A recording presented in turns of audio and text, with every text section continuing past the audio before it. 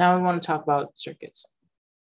So the first thing you should be able to do is read a circuit diagram, right? The main components, and circuit diagrams can get very, very complicated, especially if you're going to some kind of engineering field like electrical engineering, computer engineering, or something like that. For our purposes and for the MCAT's purposes, we're going to keep it very, very simple with the circuits. The only components a circuit will have would be some kind of battery or voltage source, a resistor, and a capacitor, and possibly some kind of voltmeter, right, just to measure the voltage. Okay. And here I've drawn, or I've included a picture where this is a resistor. This is what it looks like. It's a squiggly line like this. Then this is what a capacitor looks like. It looks like a plate, right? Looks like that. That's how you know it's a capacitor.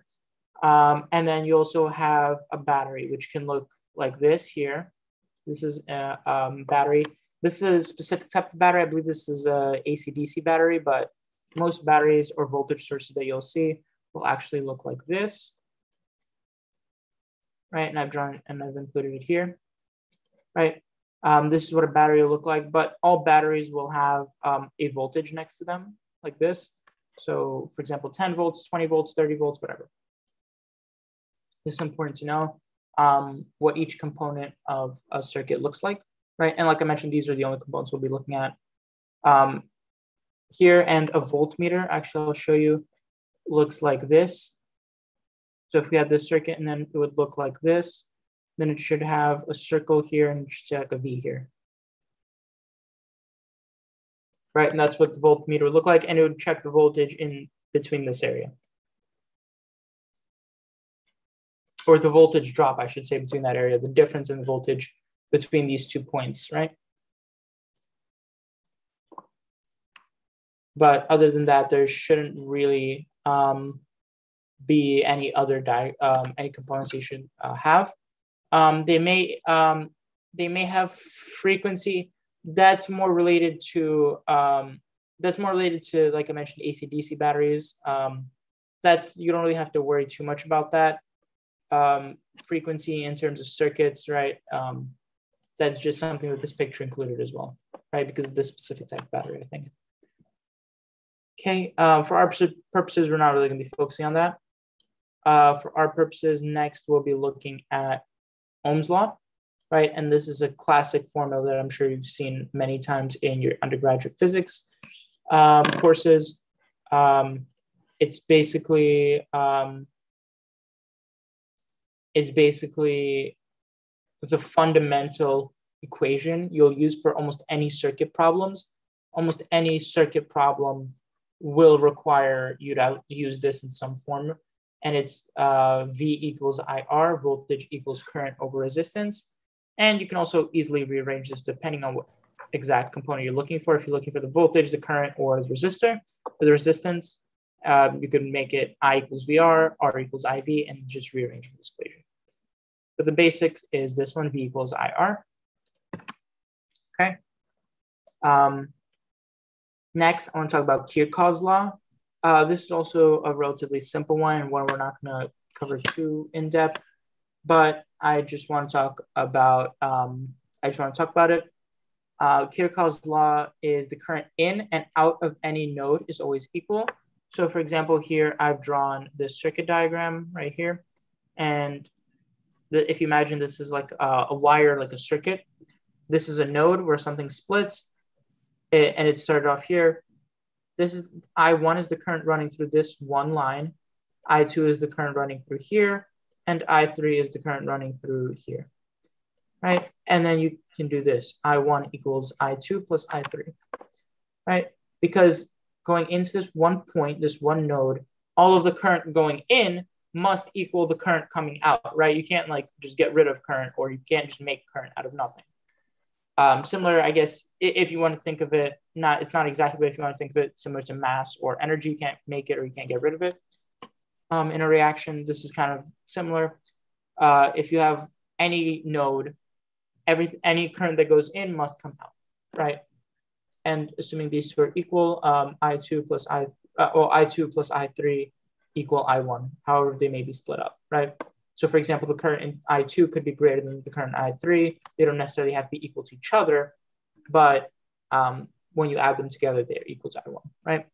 Next, I want to talk about, and this, like, I would honestly recommend just taking a picture of this whole screen and then just memorizing everything here, except for maybe this you don't really have to know. This is more for electrical engineers, but this is not for us. But all of this is extremely important. So there's two types of circuits, right? There's series circuits and there's parallel circuits.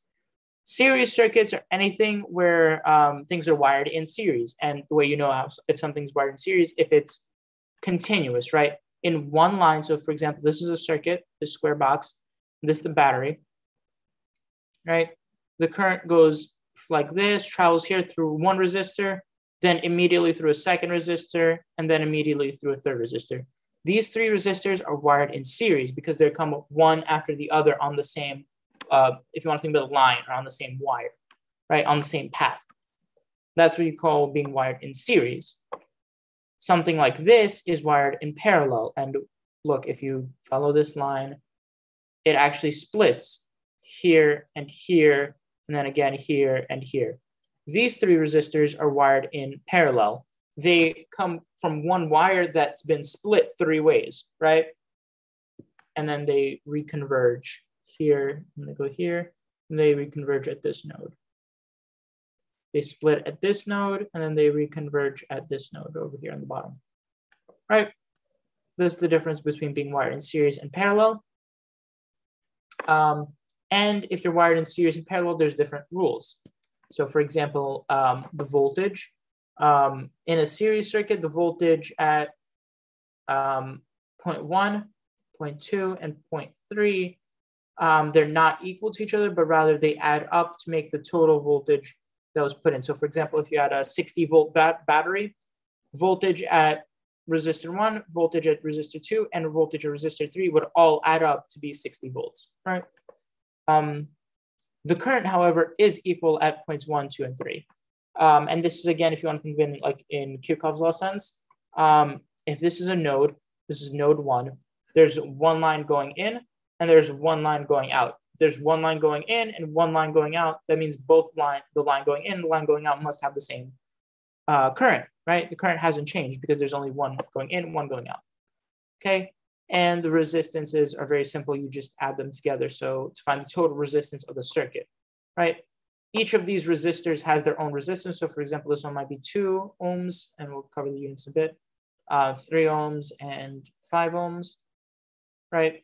But the total resistance of the circuit is the addition of all of them, the sum of all of them, which in this case is 10. For parallel circuits, it's different. The voltage at each point is the same. So here, here, and here, the voltage is the same. The current, however, is different because, again, if you remember Kirchhoff's, you had some current going in, but then it was split into three ways, right? Split into this path, and this path, the current, right? So the current at these points sums up to be the current in this one line, but because it was split up, it's not equal. And the resistance is found this way. It's 1 over R1 plus 1 over R2 plus 1 over R3 equals 1 over R total. So for example, if you had something like, if the resistance for all three of them was 2, so it'd be 1/2 plus 1/2 plus 1/2, which is equal to 3/2. But then because it's 1 over R total, you actually flip what you get. So it's actually 2 over 3. And the total resistance of the circuit is 2/3 ohm.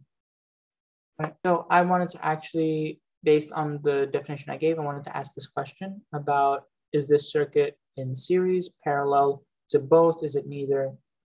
So please answer this. Okay. So 78% of people picked answer C, both, which I'm very happy about. So it actually is both. It's a compound circuit, right? It's a combination of a series circuit and a parallel circuit. If you notice, these two resistors are in parallel because you have this one branching node that splits into two nodes, right? So this is in parallel. But if you look at both of these combined as one resistor, right, they're actually together in series with this resistor because they're on one line, right? So if you want to do this, and then it gets to this point where you have this whole, compound, and then you go back to this, right? So it's actually both. How would we work with this, right? Well, we use the same exact rules that we use for anything else, right? First, you would just find the total resistance of these two together as if they were just two resistors in parallel. And then you would just combine that to get a total resistance of this combination. And then you would just do, you'd add that to this in series. Let's give an example. For example, 1/18 plus 1/9, or 1/9 can be rewritten as 2/18, which is equal to 3/18. And this I'm using the formula for finding total resistance of a parallel circuit, which is 1/R1 plus 1/R2 equals 1/R total, right? So you get 3/18, and then you, again, you just flip it. Whatever you would do when you add these up, you flip it. So it's 18/3, or which is equal to 6 ohms. So the total resistance of this whole circled area is 6 ohms, right? This whole thing together is 6 ohms. Each one, this one is 18, this one is 9, but together there's 6. Now this whole thing together is in series with this one. So what you would do is to find the total resistance of everything, of this everything, you would now do 4 ohms plus 6 ohms equals 10 ohms, right? And that's because we're using the series resistor rule, which is R1 plus R2 equals R total. R1 is 4, R2 is 6, R total is 10. Very easy. Take the time, and you are gonna have to, like I mentioned, use like the rules that I gave before, not just for resistance, but for voltage and current as well.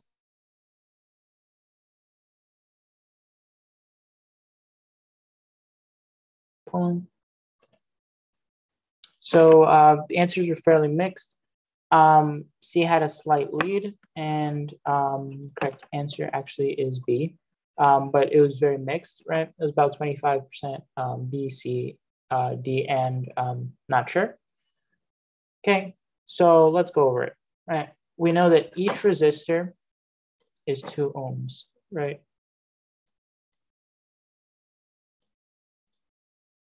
So A, B, and C are all 2 ohms. Doing this, and we also know that the voltage, so VT, V total, is equal to 12 volts, right? First thing I would suggest doing always is finding R total. So R total, right? Because once you find the R total, you already have V total, you'd be able to find the I total, right? Because I total is just V equals IR, right? So V equals IR, right? You'll be able to do this to find the I total, and then you can go from there. R total is equal to, first, again, these two in parallel, right, to each other, A and B. So RA, 1/RA plus 1/RB is equal to 1/RAB, right? 1/2 plus 1/2, because each one is 2. 1/2 plus 1/2 is equal to 1, right? So 1 ohm. It's equal to 1/1. When you flip 1/1, it's the 1/1. So it's RAB is equal to 1 ohm. And then RAB and RC are in series, right? This whole thing and this little thing are in series. And so you do RC plus RAB. And RAB is the combination of these two in parallel, right? We said this one was 1. This we know is 2. So RT is equal to this, which is equal to 3. Okay. 12, which is V total, equals I total. And then times R total, which is equal to 3. I total is equal to 4.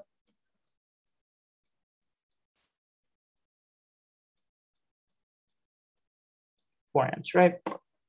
Well, what do we know about a circuit in parallel, right? Which is what we're looking for. We're looking at the current across resistor B. Resistor B is in parallel with resistor A. We know that IT equals IA plus IB. Right? The total current is equal to the current across A plus the current across B, right?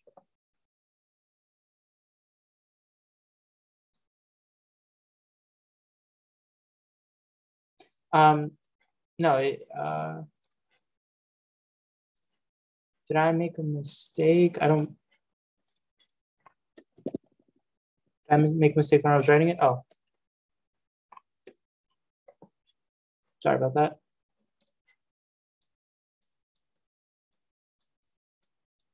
I believe it should be V equals IR. Sorry about that.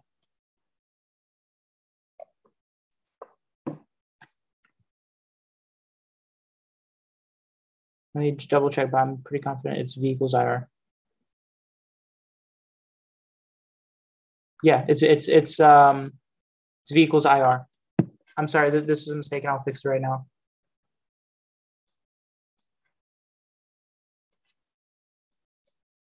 I'm really sorry, I made a mistake here. Yeah, it's V equals I times R, right? And I'm not sure, I think these might be also wrong as well then. But it's V equals IR, right? Sorry for the confusion. Yes, so where was I? Okay. So I believe I was at IT, we mentioned is equal to 4. It's also equal to I cross A plus I cross B. Okay.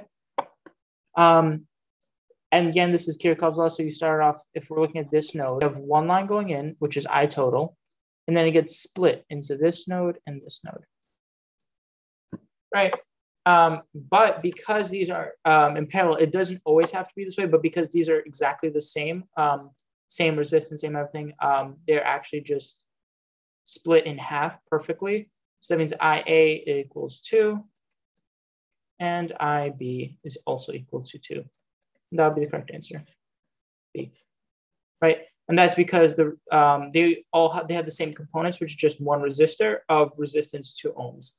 But if, for example, one had a resistance of 3 ohms, it would not be split evenly. It would be split proportionally.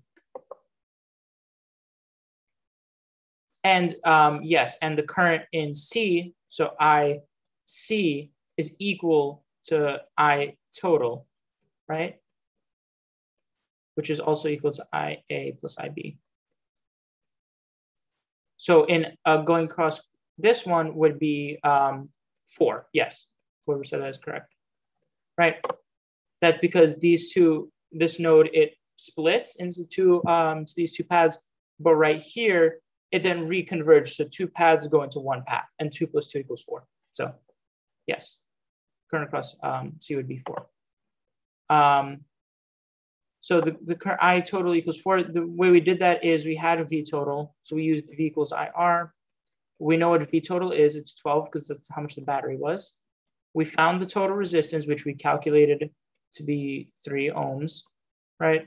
And then from there, we just did 12 divided by 3 to separate I, and then I is 4. I total is 4. Right, because this is total. total.